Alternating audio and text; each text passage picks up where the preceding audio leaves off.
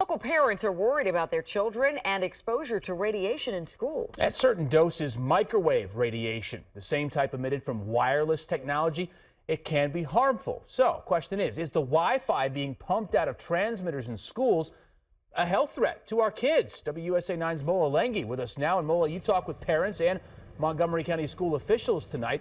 So what's their feeling on this?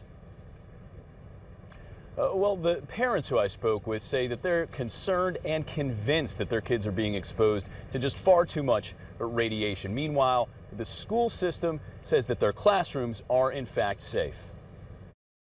There's something in the air. These Montgomery County school parents say it's radiation and it's in their kids' classrooms. You see, you get closer, it gets worse. So if their heads are here, it's definitely less.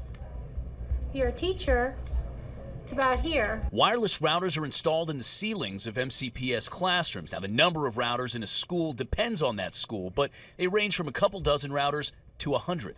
This is not a transmitter that would be in your home. It's much stronger.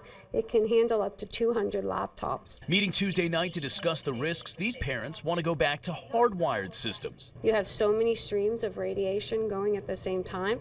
So it's just this classroom and then the next classroom and then the next one. And then sometimes they're in the hallways and in the cafeteria and in the media centers. Montgomery County Public Schools tells WUSA 9 these parents are showing a, quote, lack of understanding of how cell towers and Wi-Fi hotspots work, close quote, and that MCPS, quote, will continue to monitor and follow the credible findings and recommendations of the FCC and World Health Organization, close quote. The WHO classifies 287 items as possibly carcinogenic to humans, everything from diesel fuel and lead to coffee and pickled vegetables. Seriously. The FCC guidelines that they refer to are outdated.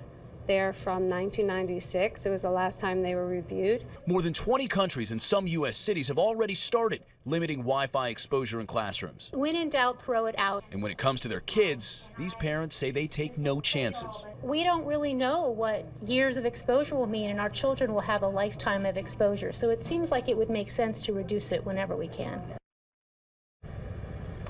Radiation tests conducted by the Montgomery County Public Schools in 2 schools earlier this year did meet FCC guidelines. But again, some parents do say that these guidelines are 20 years old and a little out of date. Live in Montgomery County, I'm Mola Lengi for WUSA 9. Seems to be an issue that is picking up momentum. Mola, thank you. Well, Montgomery County school leaders say in order to keep classroom learning innovative, they have to use mobile technology.